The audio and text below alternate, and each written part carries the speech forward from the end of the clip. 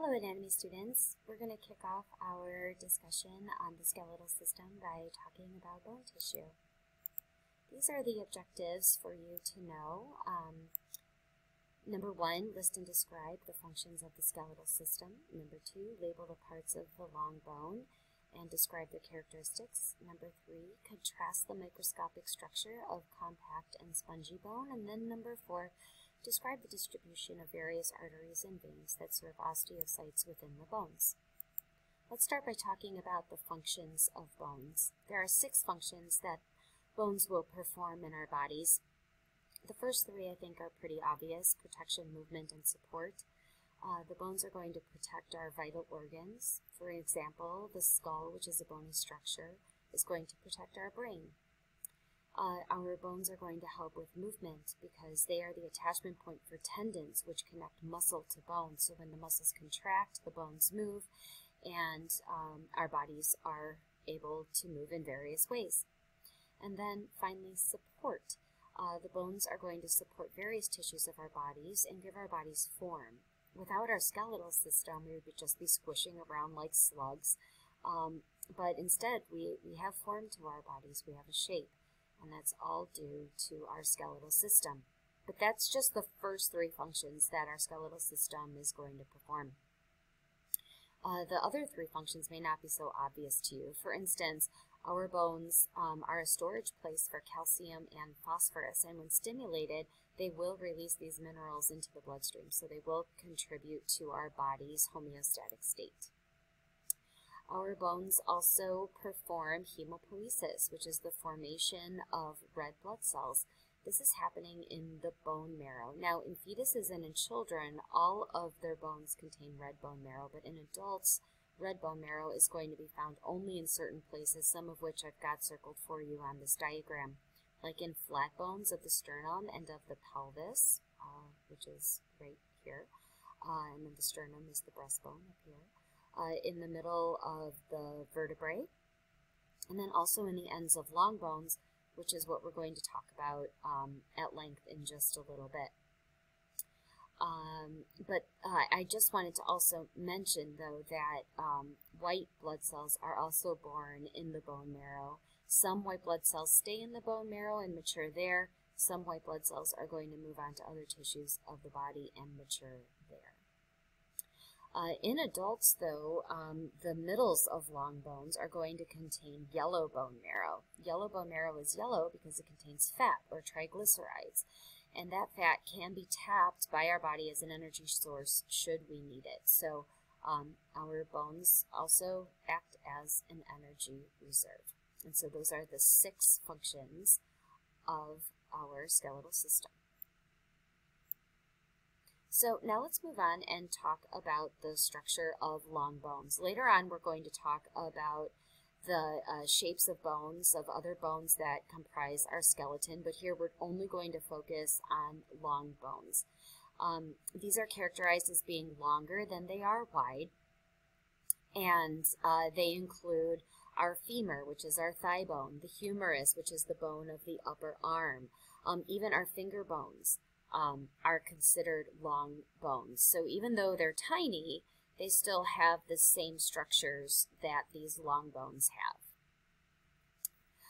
Okay, so each long bone is going to have 2 ends. The ends of these bones are called the epiphyses, or an epiphysis, singular. The proximal epiphysis is the end that is closest to the attachment of the trunk. So the epiphysis of the humerus, or the proximal epiphysis of the humerus, is the part that is closest to the shoulder, while the distal epiphysis is the part that's closer to the elbow, the part that's further away from the trunk of the body. The long, narrow portion that's found in the middle of the long bone is called the diaphysis, and that's this word that we have right here. Oops, sorry, that we have there. Oh gosh, I did it again. And the diaphysis is connected to the epiphyses at each end by a metaphysis. And so for you etymology folks out there, the root physis, or physis, means to grow. Dia means through, and so the word diaphysis means growing through. The prefix epi, you should remember from our first unit when we studied the 9 abdominal pelvic regions. The epigastric region was upon the stomach. And here, this means, the epiphysis means upon the growing. And that's going to make a little bit more sense in just a little bit. And then meta means middle or in between. And so the metaphysis is between the diaphysis and the epiphysis on each side of the diaphysis. All right, in between each epiphysis and metaphysis, we have a line of hyaline cartilage. And this is called the epiphyseal plate when the individual is growing, and it's called the epiphyseal line once growing has stopped. So again, the epiphyseal plate is made of hyaline cartilage, and what happens is that the chondrocytes are going to migrate toward towards the diaphysis side of our epiphyseal plate, and then those cells are going to die and the cartilage matrix is going to ossify. And as that happens, the diaphysis gets longer and the epiphysis gets further and further away from the middle of the diaphysis. And so that's why the epiphysis means upon growing, because the epiphysis is on top and the growth is happening below it, and the growth pushes that epiphysis further and further away from the center of our bone. Now, once growing stops, that entire line of hyaline cartilage is going to become bone. It's going to ossify, and then the name changes to the epiphyseal line. And we'll talk more about that in greater detail a little bit later on. At the ends of the bones, like I said, you have the epiphyses, and each epiphysis is covered by hyaline cartilage. But since this is the ends of the bones, and this is where one bone is going to meet with another bone, it's going to form what's called an articulation or a joint. They call that articular cartilage. Now, this articular cartilage is very strong. It's got this very smooth, glassy, blue-white appearance. And it's going to be very tough, so it's going to reduce friction in between the bones as they move against each other. Now, because there is no blood supply going to this hyaline cartilage, going directly to the hyaline cartilage, I should say, it's very difficult to repair should it become injured. The outside of the bones, except for the area that has the articular cartilage on it, is covered by a fibrous connective tissue called the periosteum. And the periosteum is going to not only protect the bone, but it's also going to support blood vessels and nerves that are entering into the bone itself. So it's going to play a role in the nourishment and in the repair of fractures. And it's also continuous with ligaments and with tendons. And so sometimes if you have a very severe injury, if you tear a tendon, sometimes you can even rip off a part of that periosteum, and that is extremely painful because the periosteum has a very rich nerve supply. Now, the inside of the periosteum, the inner layer, is going to contain osteogenic cells. These are cells that are going to create bony matrix. These are cells that are not going to be involved so much in the lengthening of the bone, but more in something called appositional growth, or in the widening of the bone. And that should make sense because the periosteum is found on the sides of the bone, and so those cells are going to build up that bony matrix and make the bone wider. The periosteum is connected to the bone that it covers by collagenous fibers that are called Sharpie's fibers.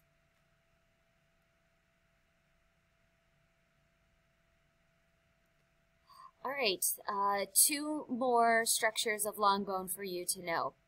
The first is the medullary cavity. The medullary cavity is a hollowed out space that's found inside the diaphysis of long bones. And thank goodness for this, because if we were just, if our bones were solid, it would be very difficult for us to move. We would look very different than we do today. We'd have to have much larger muscles in order to move all of this solid bone around. So the medullary cavity is a hollowed out space. It's going to contain blood vessels and bone marrow. And again, in adults, that bone marrow is yellow bone marrow because it contains triglycerides or fat. And in kids and in fetuses, it's going to have red bone marrow. The walls of the medullary cavity are lined by a thin membrane called the end ostium. And this membrane contains stem cells called osteoprogenitor cells that are going to differentiate to form bone cells, which we'll talk about on the next slide. This membrane is made mostly of connective tissue. All right, so let's start talking about bone tissue in greater detail. So this section is called the histology of bone tissue. So what exactly is bone tissue anyway? Well, bone is a connective tissue. It's the only solid connective tissue that we have in our bodies. And what are all connective tissues made out of? They are made out of cells and extracellular matrix. And what's extracellular matrix made out of? It's made out of protein fibers and ground substance. So the protein fiber that is found inside of our bone is collagen. And collagen is going to give bone a little bit of flexibility. So that's why you can swing on a swing and jump off and land on the ground and live to tell the tale, because you do have a little bit of flexibility in your bones. If you didn't have that collagen, then your bones would shatter all the time. The matrix that, or the ground substance that's surrounding this, these collagen fibers is made up of water and also of crystallized mineral salts. And these crystallized mineral salts are largely made of something called hydroxyapatite. So here, if you remember from chemistry, you have calcium phosphate, and that's going to combine with calcium hydroxide, and we get a large molecule called hydroxyapatite. And that's the main salt that is found inside of our bone matrix. And these salts are deposited in between the collagen. So the salts are going to accumulate around the collagen fibers, and that is what is going to cause this hard tissue to form. The process of this, of these salts crystallizing and kind of accumulating around these collagen fibers, is called calcification. So the hardness of the bone is due to the crystallized salts that are found inside of the matrix, and the flexibility of bone is due to the collagen that is found inside of this bony matrix. So what's making this bony matrix? What is making our bones for us?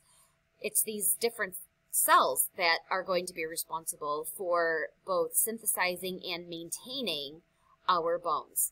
And so we're going to talk about each of these 4 different types of bone cells individually. Our first type of cell that I wanted to talk about is called the osteoprogenitor cell. This is a bone stem cell. You're going to find osteoprogenitor cells in the inner lining of the periosteum, but also in the end ostium, which is the membrane that lines the medullary cavity of long bones. Now, it should be no surprise that these are derived from mesenchyme. I mean, bone is a connective tissue, and all connective tissue comes from the embryonic connective tissue called mesenchyme. So these osteoprogenitor cells are going to come from this embryonic connective tissue. These osteoprogenitor cells are kind of like the cells of the stratum basale. These are the only cells that are going to divide in the bone, just like the cells of the stratum basale are the only cells to divide in the epidermis. So the daughter cells are going to become osteoblasts. So when an osteoprogenitor cell divides, we have two daughter cells. One of them is going to stick around in the endosteum or in the inner lining of the periosteum in order to continue to divide and make more cells as needed, while the other one is going to move on to develop into another kind of cell called an osteoblast. You will also find osteoprogenitor cells in canals that are found inside of the bone that contain blood vessels, and these are called canaliculi, so we'll talk about those in a little bit.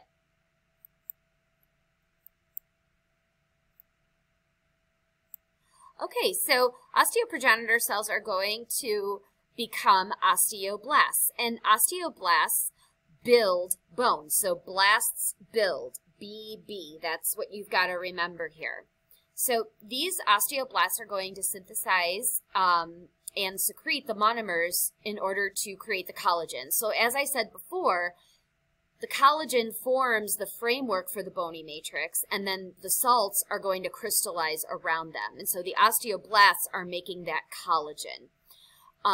They are also going to initiate calcification. So you can't have calcification if you don't have the collagen, I guess is my point. Now, the interesting thing about osteoblasts is that once they reach an area, they secrete their collagen matrix, and once that collagen gets calcified, they have now trapped themselves in their own secretion.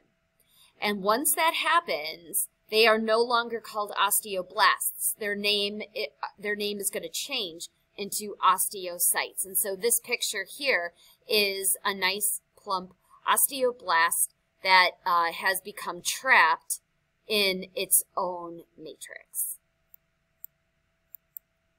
And so the osteoblasts then become mature osteocytes. These are mature bone cells, and you can see a difference here. Like it looks a little bit spinier, it's a little bit thinner. The osteocytes are mature bone cells, and their job is to maintain and monitor the tissue. So they are going to exchange or take out oxygen and nutrients like calcium from the blood in order to help maintain the bone. And then their waste products are going to go back into the blood where it's going to be taken away. So the osteocytes do have a blood supply so that you can have the exchange of materials there.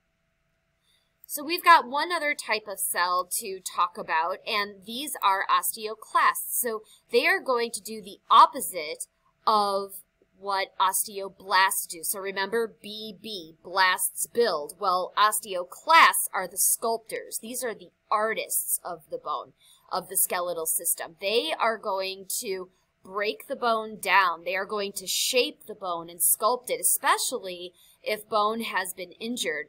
Because remember, function is only going, the right functions are going to be carried out only if the form of the structure is correct. And so it's very important that our bones maintain their general structure so that they can serve our body properly. So osteoclasts do not come from osteoprogenitor cells. They are going to come from a line of white blood cells. And a number of these white blood cells, called monocytes, are going to fuse together in order to form these big bone cells called osteoclasts. And they have a very interesting shape. They have something that's called a ruffled border or an uneven cell membrane. And from the cell membrane, it's going to secrete acids and enzymes that are going to tear down the bone. And so as they tear down the bone, they're shaping it. But what they're also doing is they're releasing the minerals from the bony matrix into the blood. So if there's ever a condition that somebody has where they have low blood calcium, for instance, then our osteoclasts are going to be stimulated by various hormones, mainly PTH, or a parathyroid hormone. They're going to be stimulated by this hormone into action in order to start breaking down the bone to release calcium into the blood in order to bring that calcium level back up to its normal level. So it's going to help, these cells are going to help maintain homeostasis in that way. And so those are the cells of our bone tissue. Let's take a look now at two different kinds of bone that we have. We have compact bone and we have spongy bone.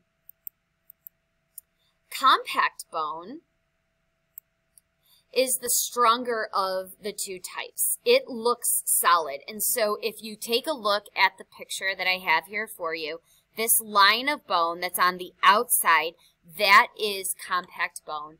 And it appears to be solid, although it is riddled with tiny holes and tiny capillaries, or tiny canals, excuse me, albeit not quite as many as the spongy bone is. So our compact bone is the stronger form. It's deep to the periosteum, and it's going to make up the bulk of long bones. So that's where the weight of long bones is really coming from, is from the compact bone that lies underneath the periosteum. So this compact bone is going to serve as protection for the spongy bone and the marrow that lies beneath. It's going to provide support for bones, and it's going to resist stress from weight and from movement. Now, the functional unit of compact bone, or excuse me, I should say the structural unit of compact bone is called the osteon. And so osteons, I just like to think of them as like those little like four-nubbed Legos. Like they're in a square of four, and they just kind of stack one on top of the other. They are arranged parallel to the medullary cavity of the long bone. Now, osteons are made up of this bony matrix,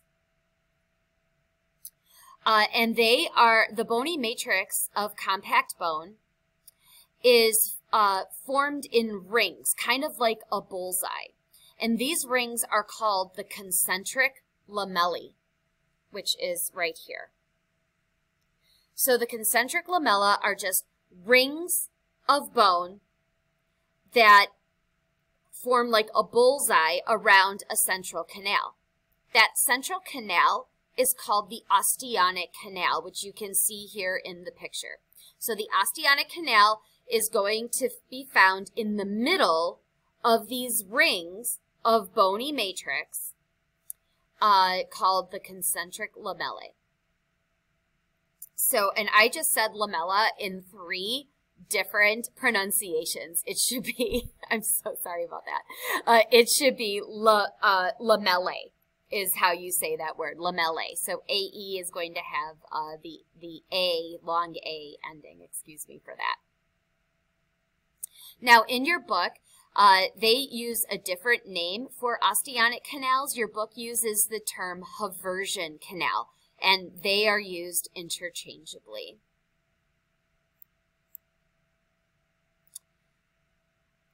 Okay, so inside of the concentric lamellae, you have these tiny little holes that are called lacunae. Lacunae are tiny holes, and they are the homes of osteocytes. And remember, those are the mature bone cells that we just talked about a couple slides ago. So the osteocytes are tiny cells, and they live inside of these holes called lacunae. Now, osteocytes don't live independently of one another. They have to communicate with each other. And the way that they are able to do that is through tiny little canals that are called canaliculi. The canaliculi are going to allow for the exchange of ions from one osteocyte to another. So these osteocytes are going to contain gap junctions so that these ions can move through their cell membranes very, very quickly and easily. But the canaliculi are also going to contain tiny capillaries. So this is how oxygen and nutrients are going to run from our haversian canals, or from our osteonic canals, to our osteocytes. Also, I mentioned before that our osteoprogenitor cells are going to be found in tiny canals that contain blood vessels. That's the canaliculi too. So we're also going to have some osteoprogenitor cells that are found inside of the canaliculi as well. So remember that just like all cells, our osteocytes need oxygen and nutrients to be delivered to them, but they need their waste products to be removed. So that's always a big thing that I think students forget is that removal of the waste products.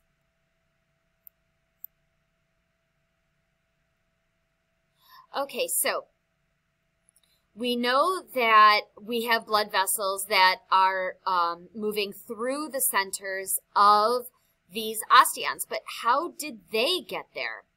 Well, I've mentioned before that the periosteum supports blood vessels as they enter the bone, and that's what we see here by the number 1 in our diagram. We have red for arteries and blue is for veins, and these blood vessels are piercing through that periosteum. And as they pierce through the periosteum, they are entering the bony matrix through a tunnel that runs perpendicular to the medullary cavity of the long bone. This tunnel is called the interosteonic canal. So inter means between, osteon means osteon, and then IC means pertaining to. So interosteonic canal pertains to between the osteons, for you etymology folks out there. So here's our blood vessels again. So our blood vessels are running along the outside of the periosteum. It pierces the periosteum. It goes through the interosteonic canal, and then that's where it meets up with the blood vessels that are found in the osteonic canals.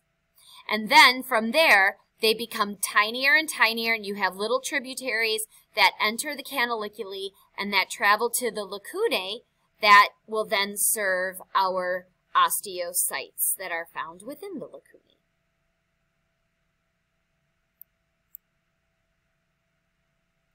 So that's all that I've got then for our compact bone. So compact bone is made up of these structural units that are called osteons, and the terms to remember for the osteon are concentric lamellae, the lacuna that contain the osteocytes, canaliculi that connect the lacunae to each other and thus the osteocytes to each other. You have the central canal, also known as the Haversian canal, also known as the osteonic canal. And you also have the interosteonic canal. So one other mention about the interosteonic canal is that your book calls them the Volkmann's canals. And again, just like Haversian canal means osteonic canal, Volkmann's canals also refer to the interosteonic canals.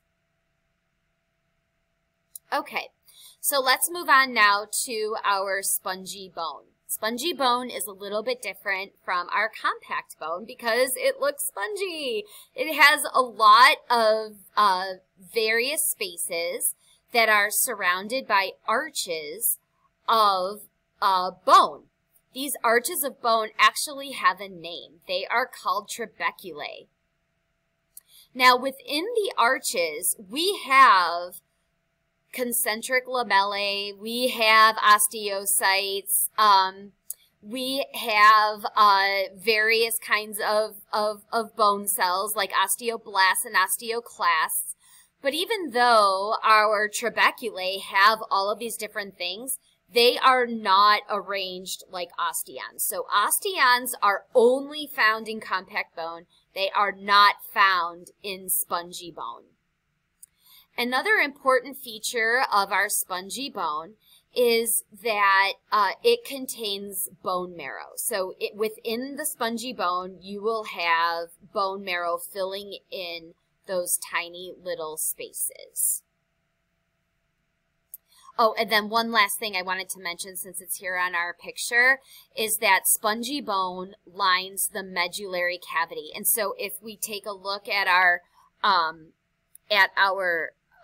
picture here, you can see that we've got you can see that we have, I did it again, our periosteum all the way over on the outside, and then here's an osteon. This is all compact bone here, but then you can see that it changes to spongy bone, and then we would have the medullary cavity on the outside of that. And then in this picture here, I just wanted you to see that even though we've got a lot of the same structures that are found in compact bone, spongy bone is not arranged in osteons.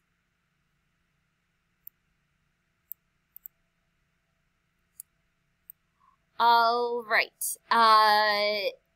So the locations of spongy bone. They are found in the epiphyses of long bones and also in the medullary cavities of long bones.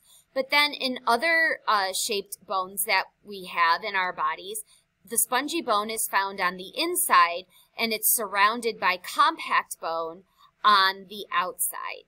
And so wherever bone isn't heavily stressed, that's where you're going to have your spongy bone. The compact bone is the type of bone that can handle stress. So that's why you've got because you've got the periosteum on the outside of it, and then the periosteum is connected to tendons. I mean, when muscles contract and the tendons pull on the bone, that's stress. So we need that compact bone on the outside to ensure that our bones don't break underneath the stress that's put upon it by our muscles. All right, this next slide is showing us some comparisons between spongy bone and compact bone. So spongy bone is lighter. It's going to allow us to have easier movement. If we were all compact bone, we would look very different. We would have a lot of muscle because we'd have to move all that compact bone around. Our spongy bone has trabeculae, which are the bony arches that create spaces in between, and those spaces are filled with red bone marrow. This is where hemopoiesis occurs in adults, and then these are the areas of these are the different bones that are going to contain that spongy bone. Compact bone is heavier than spongy bone. It's going to be found where stress is applied in a few directions, and it's going to provide protection for spongy bone. The other thing that I want to make sure that you realize about compact bone is that it's made of osteons. So the osteon is the structural unit of compact bone. Osteons are not found in spongy bone.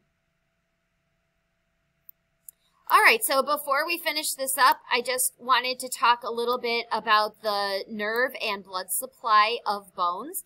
Our bones have a lot of cells, and they need oxygen and nutrients to be delivered to them, and they need their waste products to be taken away. So our bones have a very rich blood supply.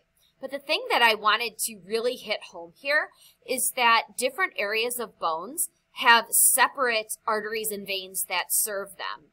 And so the epiphysis of the bone, or the ends of the bone, and in this picture here, we are looking at the tibia in particular. And so you can see here that the epiphysis, or the top portion of the tibia, is served separately than the diaphysis of the tibia.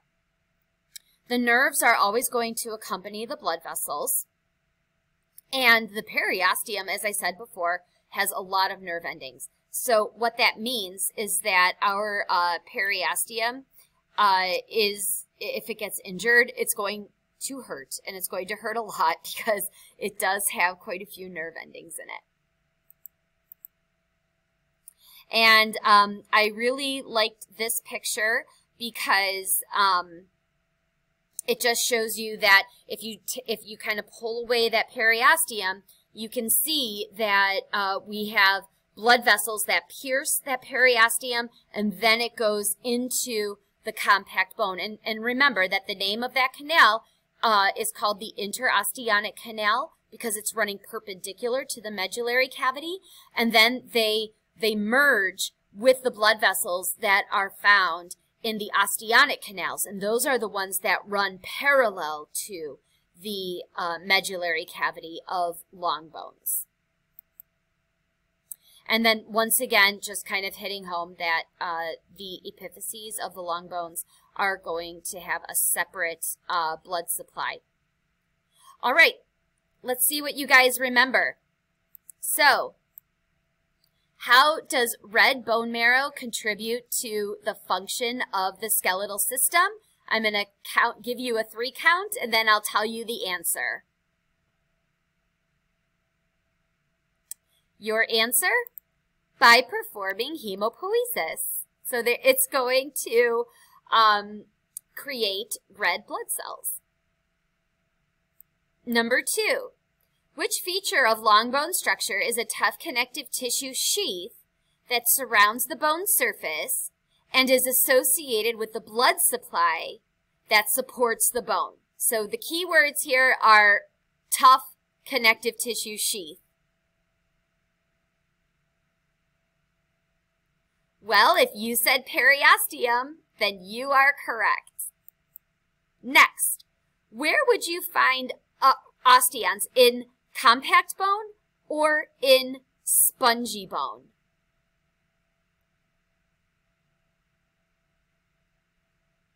Hopefully you said compact bone. You will not find osteons in spongy bone.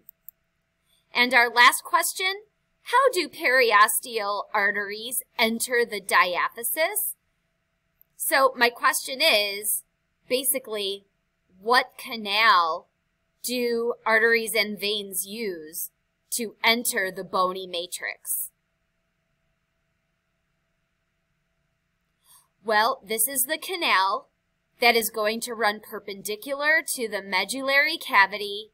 So you could have given me one of 2 answers, either interosteonic canal or Volkmann's canal. All right, everybody, thank you so much for listening to this presentation. I hope you enjoyed it, and I hope that you learned a lot. I know there's a lot of vocabulary in here, so hopefully you've taken some good notes, or you have filled out your optional note sheet as I've talked. I will see you in class.